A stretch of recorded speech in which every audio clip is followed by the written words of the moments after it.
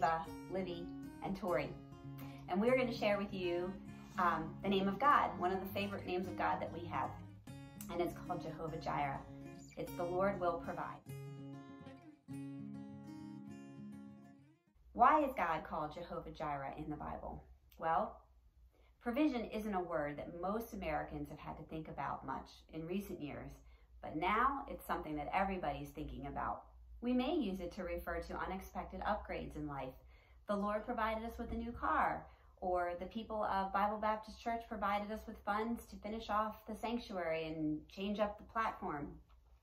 Some of us remember times when God provided for needs in obvious ways, like a check in the mail to help pay for an unexpected hospital bill or a car bill. Lots of people in the church have provided things for our family to cheer us up during this pandemic that we're in. You might also think of provisions as things you might purchase for a road trip. And that's why I have these three guys in the video today. So tomorrow, Pastor Brian, is taking them all on a road trip down to Greenville, South Carolina to drop Tori off at her apartment. So they hit up sheets with their favorite snacks, and they're going to share with you what they're taking on the road trip. I'm taking with me dark chocolate, my favorite. I'm taking with me fruit snacks and Jolly Ranchers because I can never have enough fruity candy. And I'm taking with me Tootsie Pops. Her favorite. And we all can't forget Pastor Brian. This is his favorite snack in the world. These in combos. He loves these. So these are the provisions they're going to take on their road trip. And I'm going to stay behind. And my provisions that I've been collecting for our family, much like your mom, have been all kinds of things. What do we have in here, guys? Toilet paper. Lots of toilet paper, right? Lysol. Yeah, coveted item. Disinfecting wipes. Some hand soap. Hand soap, yeah. These are all provisions that we have been collecting for our family. When God introduces himself as Jehovah Jireh, meaning the Lord will provide, it's not in the context of snacks or cars or money or bills. It's in the context of the most profound physical need a person can face, the loss of life. In Genesis 22, we read the story of Abraham being commanded by God to take his son Isaac to Mount Moriah and sacrifice him. Isaac was a son of promise, a miraculous gift from God when Abraham and Sarah were old.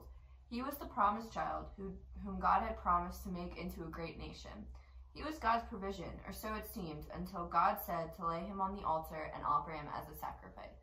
God the provider, Jehovah Jireh, gave life. He saved the promised son from being a sacrifice.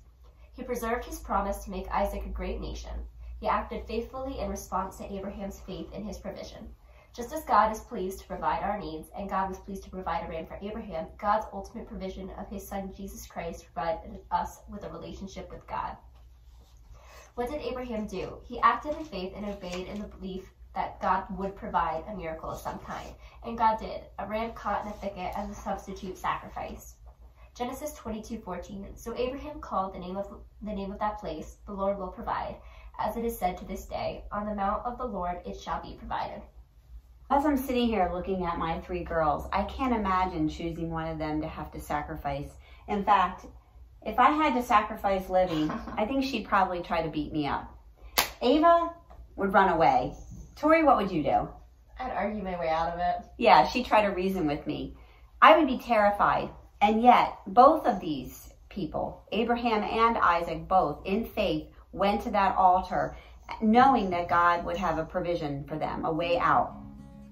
Beyond providing for our daily needs in Matthew 6, Jesus tells his disciples, Do not be anxious about your life, what you will eat or what you will drink, or about your body, what you will put on. Look at the birds of the air. They neither sow or reap or gather into barns, and yet your heavenly Father feeds them. Are you not of more value than they? Consider the lilies of the field, how they grow. They neither toil or spin. In these verses, Jesus shows one end of the spectrum of God's provision. He cares for the smallest and even the inanimate in his creation. He clothes and feeds them. His eye is on them as treasured created things. So why should we worry about his provision? Are we not image bearers, uniquely made to be God's children? He provides as a father ought, exactly those things that are best for his children, without hesitation and always at the right time.